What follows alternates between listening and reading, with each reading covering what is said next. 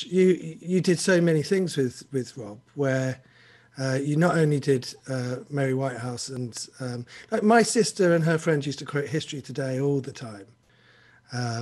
But so it was the In Pieces tour, wasn't it? Was it a tour or was it just a one-off in Wembley? We did a few tours. So with Mary Whitehouse, when we were still in Mary Whitehouse Experience, we did 2 tours, I think, as Newman and Baddiel from the Mary Whitehouse Experience, and then we did a big tour, and they were both quite big tours anyway. And we did Hammersmith Apollo like 10 times, like that. And then the next year was the In Pieces tour, and that's the one that ended at Wembley Arena.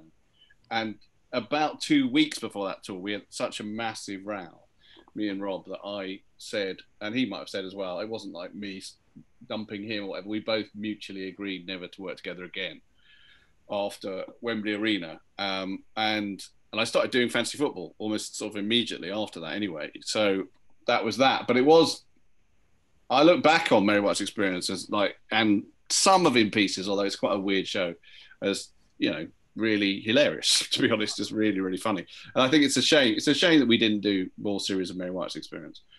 But Rob was, I don't know, he was someone who fame, I think, wasn't great for.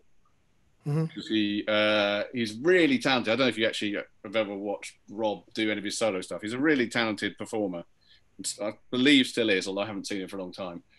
But he was also someone who certainly at that point in time didn't quite know who he was, I think. And if you're somebody who don't quite know who you are and you get really, really famous and you're playing Wembley Arena, that can be quite dangerous, I think. Yeah.